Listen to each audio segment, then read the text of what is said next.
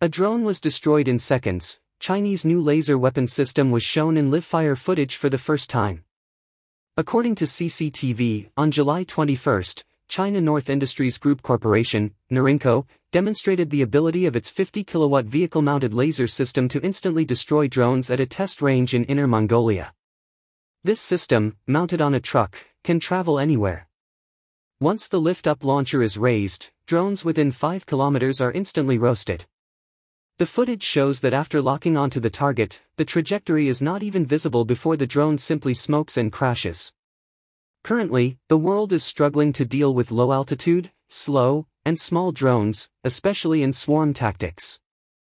Drones are becoming increasingly difficult to deal with, small in size, low in cost, and diverse in tactics. Using missiles is too expensive, and traditional air defense systems are often ineffective. A missile costs hundreds of thousands, while a drone only costs a few thousand. This laser weapon showcased by Norinco seems to solve this problem. Norinco is a leader in laser air defense.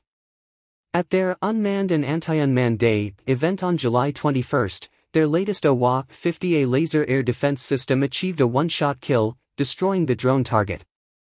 It's a direct and decisive strike. Most importantly, it's low cost. This is the correct way to approach anti-drone warfare in the future.